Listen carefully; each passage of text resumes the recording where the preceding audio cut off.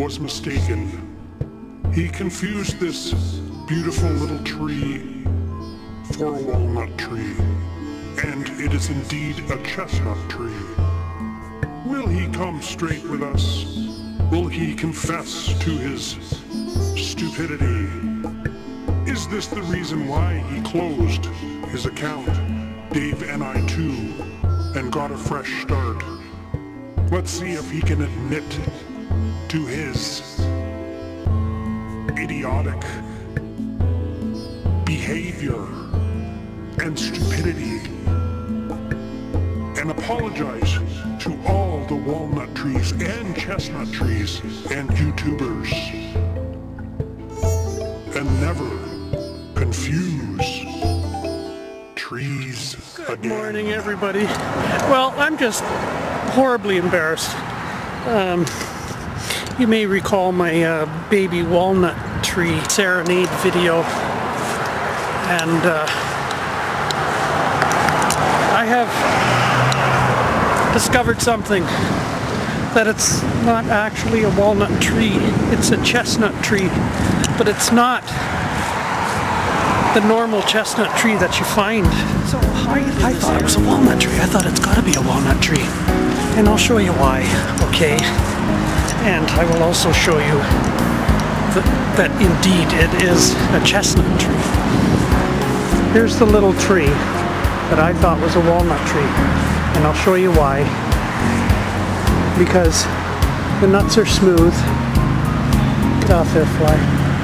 And the leaves are a little bit different than your typical chestnut tree. And I'll show you the chestnut trees that I'm more familiar with. This is our horse chestnut tree with the big, much broader leaf and the nuts with spikes on them.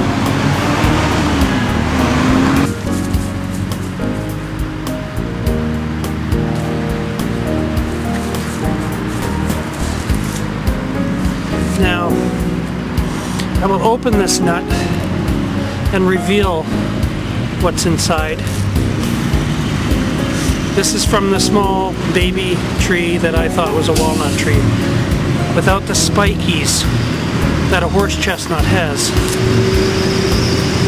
What we find inside is a beautiful chestnut. Oops. See? That's not a walnut. From the larger tree, we see the familiar horse chestnut with the spikes on it. And I will open this. I will attempt to.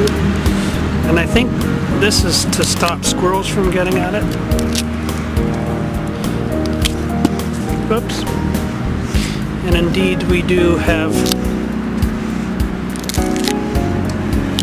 a chestnut inside here, although it's not fully developed, but you can see that it is indeed a chestnut, and that is a horse chestnut. And I apologize to all of you for misleading you. Propane for the gas barbecue, and we'll make some more sausages and drink whiskey, okay? Goodbye, until tomorrow when I walk by and gaze at your nuts once more.